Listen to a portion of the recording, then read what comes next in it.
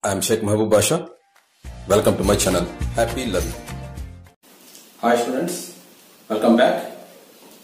In the previous classes, we have discussed about the principle of mixtures. Thereby, we have derived a formula for determining the specific heat of a given solid. Later, we had a demonstration laboratory method to find the specific heat of a given solid. Then we practiced a few numerical problems also. Okay, let us move to the next topic. Next one is evaporation. Have you ever seen the sanitizer? Few drops of sanitizer is taken in your palms and rubbed your hands. That liquid, sanitizer liquid evaporates. You won't find any traces. Within seconds, you can feel that your hands are dry. After washing your clothes, you dry them in the sunlight. After 15 minutes or half an hour, you can find that the wet clothes are now dry. The water in the clothes has evaporated and can't find the traces of water in the clothes.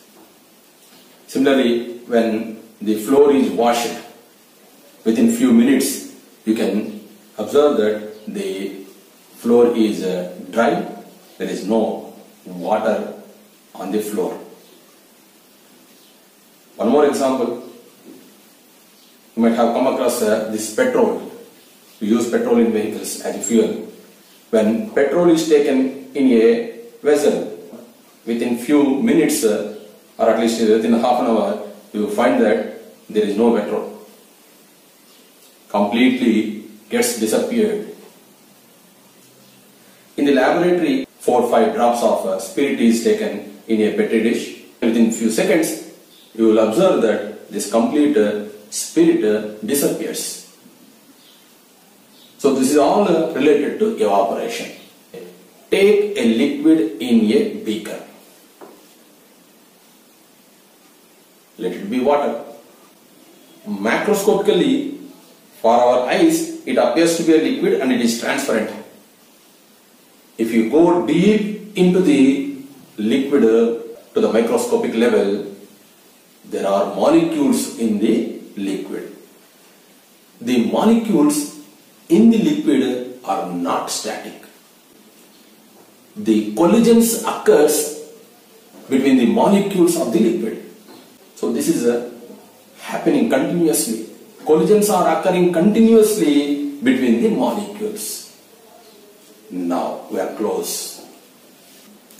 The liquid has so many molecules. Select two molecules for time being. One molecule is at the surface of the liquid and another molecule is somewhere inside the liquid, and in its random motion it came and hit this molecule at the surface. That means some additional energy is given to this molecule at the surface, and with that excess energy this molecule becomes a vapor molecule, you can say gas molecule, and leaves the liquid surface and rises to the liquid surface. And this type of molecules we call as vapor molecules. So one molecule has got. These molecules which have came out of the liquid surface will generally move here and there randomly like gas molecules close to the surface of the liquid. Some of the molecules above this liquid surface collide among themselves and lose their kinetic energy and may again drop into the liquid. The molecules from the liquid surface are leaving the liquid surface and they are becoming gaseous molecules. Like that, if continuously liquid molecules are leaving the surface and escaping into the atmosphere, slowly you will find a decreasing volume of the liquid.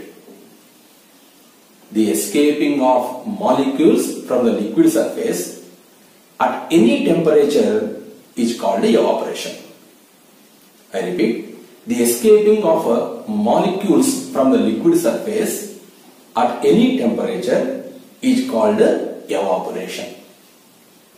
As we have discussed just now, a molecule from the liquid surface escapes due to collision by a molecule coming from inside the liquid. So, the energy of the molecule inside the liquid is transferred to the molecule at the surface, and that molecule gets escaped.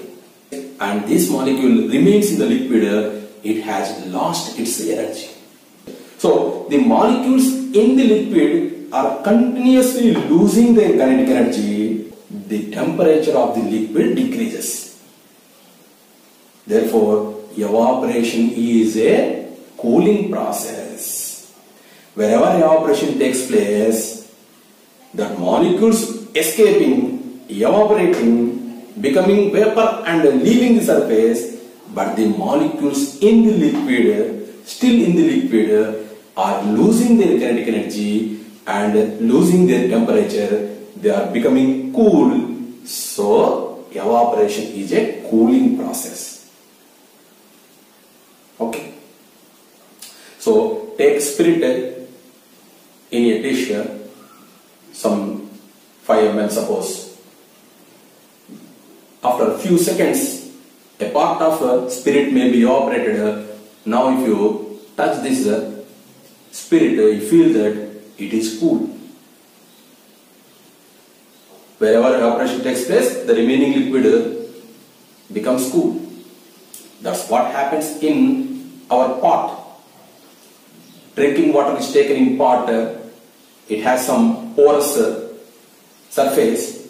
Some of the liquid molecules come to the surface of the pot and they get escaped, and the water molecules inside the pot losing their energy and their temperature is dropping.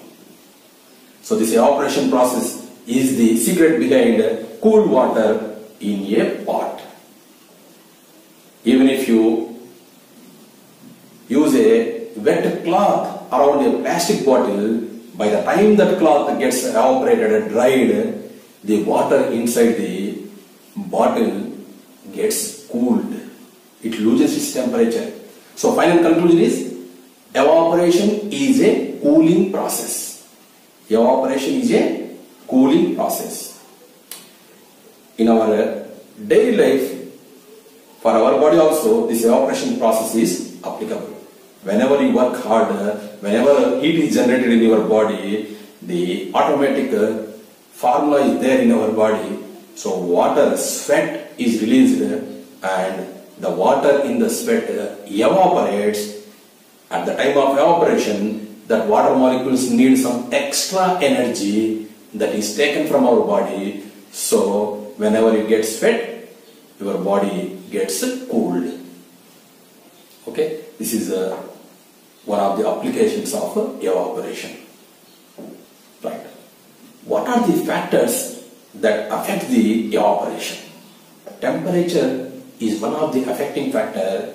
More the temperature of the liquid, easy for the evaporation. So temperature is one of the factors that affects the evaporation. A liquid at higher temperature evaporates easily. Okay, next. Area of the liquid, surface area of the liquid is the second factor that affects the evaporation. Generally, when we want to cool a liquid, suppose tea is taken in a cup. If you want to cool it instantly, you prefer a saucer. So drop this tea into the saucer. What is the difference when the tea is in cup and when it is poured into the saucer? What is the difference? Here the surface area is small, here the surface area is more. So more the surface area, evaporation will be more, and hence the cooling process is faster. So surface area is one of the affecting factors to this evaporation. At the surface of liquid, if already vapor is there, it becomes a little difficult for these molecules, fresh molecules, to become vapor and to escape from the surface. So more the vapor already present, less will be the evaporation. So the vapor content at the surface of the liquid also affects the evaporation. If there is no vapor, then it is easy for the molecules of the surface to escape. If already some vapor molecules are there, then it will be a bit difficult for the fresh molecules to get escaped from the liquid surface. Okay, so we have discussed the evaporation. Evaporation means the escaping of molecules of a liquid from its surface at any temperature is called evaporation. Evaporation is a cooling process. So then the factors that affects the evaporation are temperature of the liquid, surface area of the liquid, and the vapor present on the surface of the liquid. So these are the main three factors that affects the rate of evaporation. So let us do an activity to understand the evaporation. So all of you see this activity, you will understand how these factors are affecting the rate of evaporation.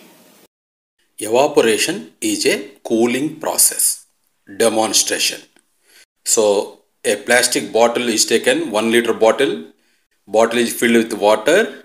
A hole is made to its cap. That hole is to place the thermometer. After 5 minutes, 25 degree Celsius.